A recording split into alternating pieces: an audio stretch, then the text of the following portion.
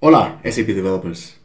In this quick SAP Tech Bytes, we will see the end-to-end process to configure communication between an SAP S/4HANA Cloud to Advanced Event Mesh. We will go step by step. We will upload our certificates, create communication arrangements, create a communication system, and even actually sending events from SAP S/4HANA Cloud. I hope you enjoy it. Okay, so we are here looking at how we can configure Advanced Event Mesh and get that communication going basically between S/4HANA Cloud and Advanced Event Mesh. So as you can see here, these are the instructions on how to enable this. We basically need to upload some certificates and create some communication arrangements in S/4HANA Cloud. There's lots of steps involved, so hence why I'm creating this video so that it's easy for you to see how to basically do the entire process. Okay, now there are these instructions here which are part of the S/4HANA Cloud documentation. I also noticed that there's another set of documentation where you can find this, and this is connecting with Advanced Event Mesh, but this is part of a build process automation. I do like this a bit better just because it does tell you details on root certificates and how to import this cloud certificate, the S/4HANA Cloud client certificate. So I'm just going to use this as a reference, but you know what, let's basically get started. So the first thing that we need to do is basically get the SAP S/4HANA Cloud client certificate. For that, we need to go to S/4HANA Cloud, and then here we can just search for certificates, and here maintain client certificates. And we need to download this default client certificate. So I'm going to go ahead and just download this. Make sure that it's the PEM format. So export this. It has downloaded it for me. Perfect. Notice this name as well. We will need it. So I'm just going to copy this because we're going to create a client username in Advanced Event Mesh for that, using that name. So let's go ahead, and now we are going to import this in Advanced Event Mesh. So this is my Advanced Event Mesh instance. I have several brokers here, but in this case, I'm just going to connect that S/4HANA Cloud system to this particular broker. Okay, so for that we need to make sure that the authentication, we have client certificate authentication enabled. That's important because that's what will enable the communication, the authentication between S/4HANA Cloud and Advanced Event Mesh. And apart from that, we need to import some certificates. So here in certificate authorities, let's go ahead and add a couple of client certificates. So one will be the one that we just downloaded. Okay. So this PEM file that we just downloaded, we need to input it here. I'm going to name it this. Yeah, just that will work. Save that. Apart from that, we need to also upload the root certificate. And to upload that root certificate, we first obviously need to download it. And we can download it just from the website information from your S/4HANA Cloud, right? So in this case, I'm going to view certificate here. And this global root certificate is the one that we need. In this case, I can download it from here.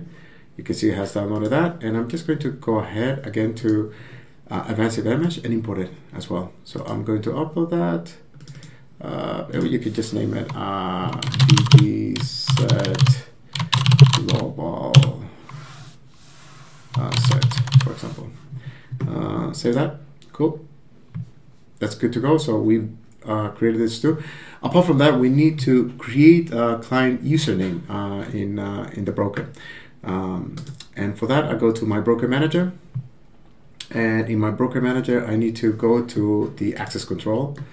In access control, I can see the client username is here. And here I need to define my client username. That's why I copy and pasted that, because we're going to need it.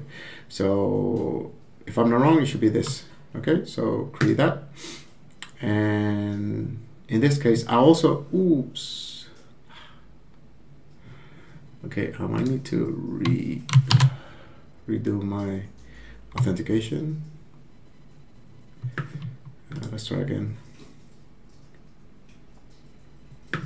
Okay, access control, client usernames.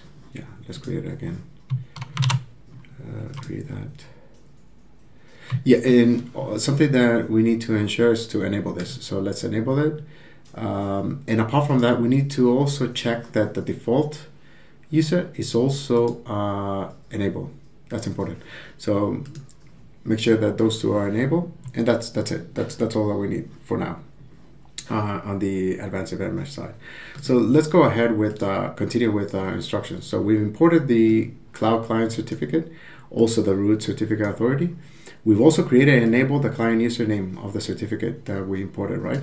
So that's good. Now we can go ahead and proceed with creating the communication arrangements.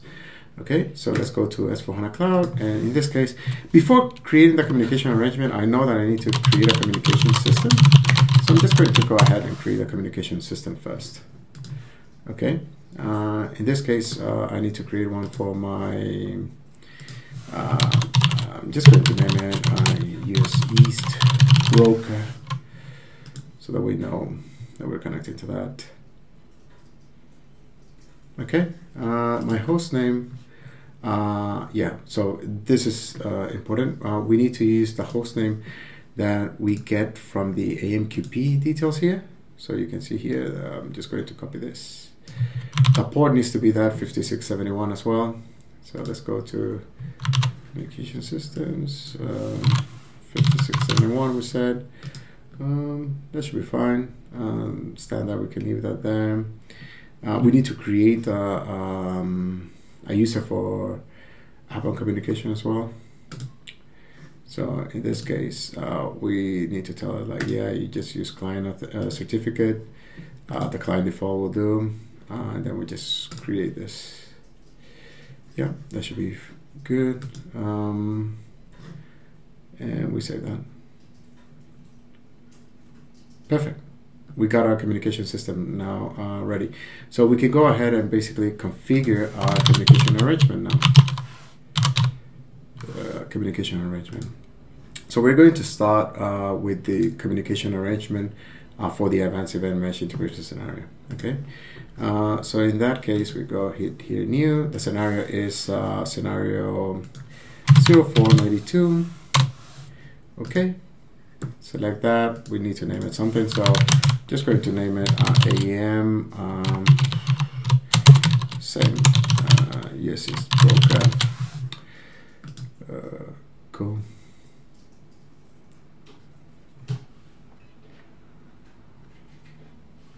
Here we select our communication system, the one that we just created, right?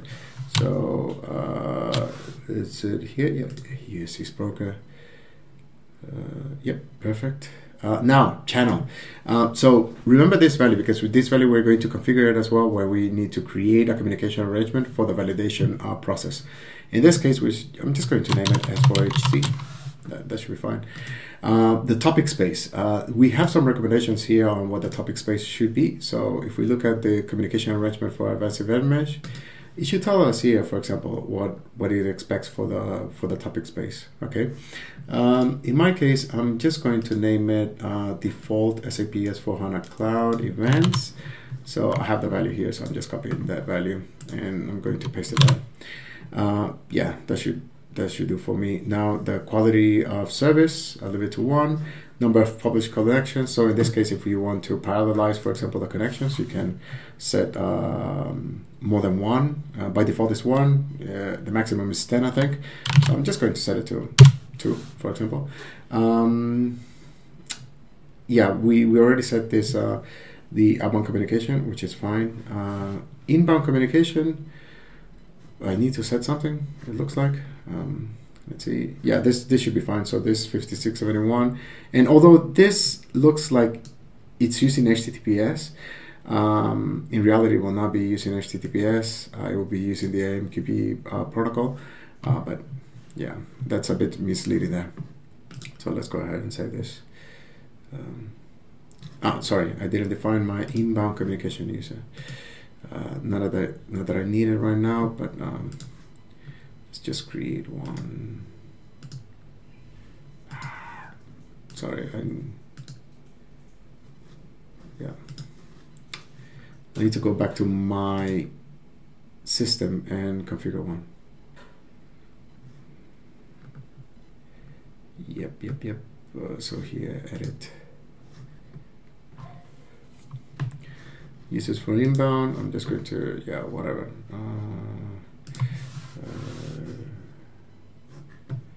No, I don't have one, so I'm just going to create new user. AEM, yes, East broker. Let it pin down user. Let it propose a password. Doesn't really matter. I don't really need that password. I don't really need this user, so whatever it is, I'm just going to create that. Yeah, okay. Perfect. I'm going to save this, and I'll be able to select this user in the communication arrangement. So let's go back to my communication arrangement now. Okay. Communication arrangements. Yeah, I just have it in draft here. Yeah, just select that. Yeah, that should be fine. Save this.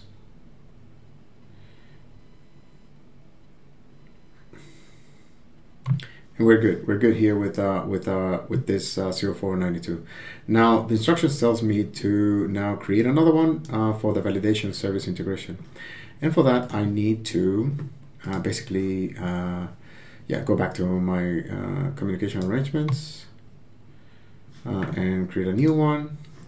The scenario is 0493. And you can see here that it actually tells me a service key. So I need to create a service key in BTP. But before that, I will set the channel, which was S4HC. This string needs to be exactly the same as you set it up before. Here, I'm just going to name it AEM.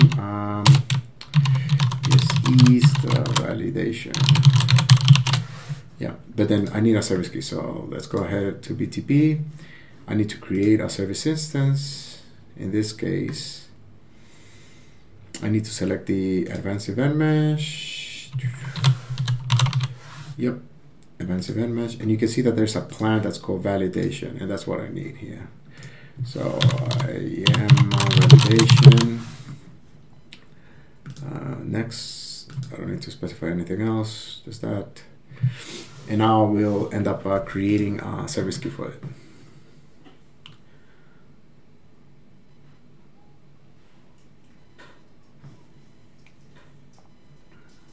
Okay, create service key. Yeah, same.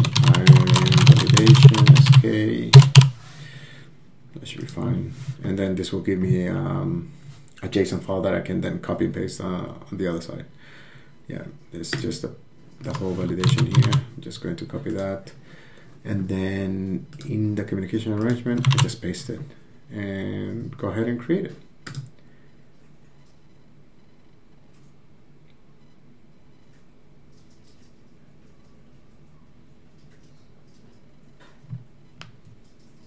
Cool. So creation was successful, which means that it was able to validate the connection, which is great. So for example, if we go back to our previous communication arrangement, so 0492, and click this check connection button, it should work. We will see a successful message here. Excellent. Channel is active, meaning that now S4HANA Cloud is able to communicate with Advanced Event Mesh. But let's go to Event Enablement and test it out. So here, communication channel binding. Let's see here. Here is where we will end up configuring, for example, the topics that we want to send across, right? The events that we want to send across. So here, let's do create. And let's say that we want to send across contains business partner. Let's see, okay, go. Yeah, maybe we want to send all business partner events, for example, just to keep it simple. We'll do that.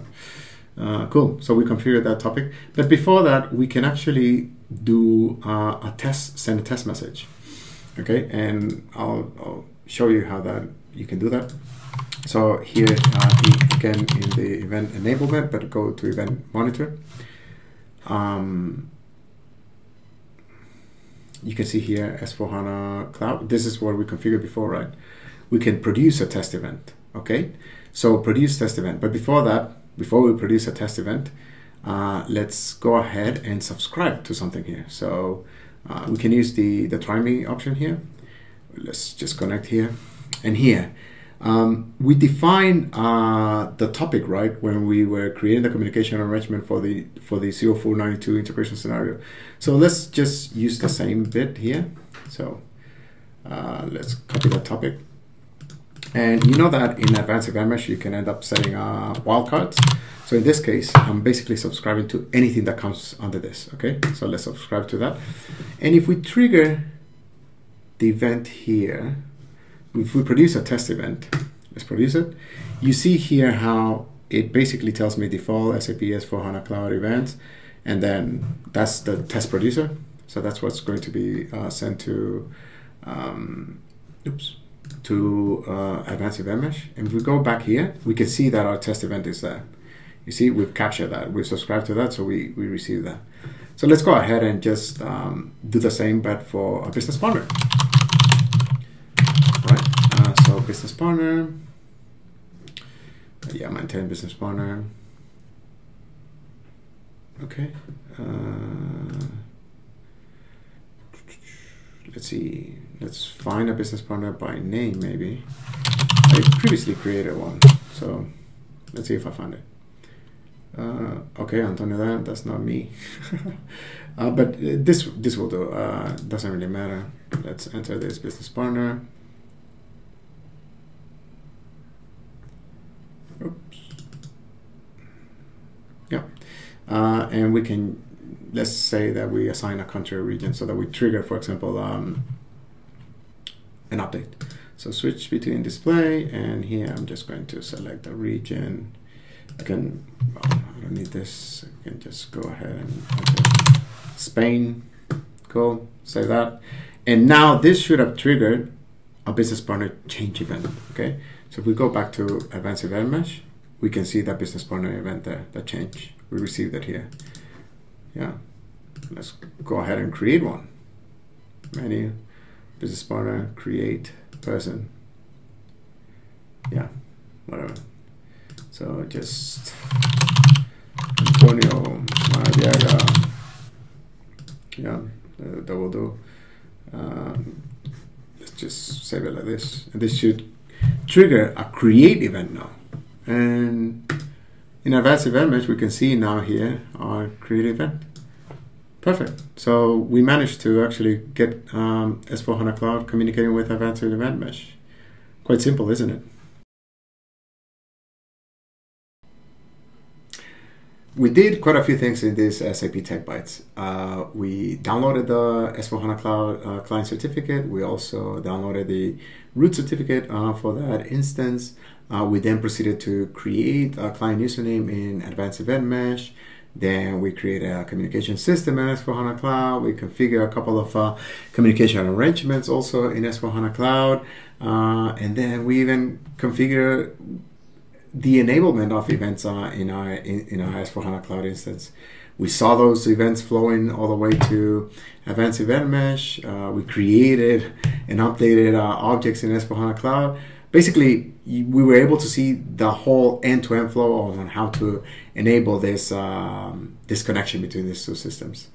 So I hope you find this useful and that you use it as a reference whenever you're configuring your S/4HANA Cloud system communication with Advanced Event Mesh.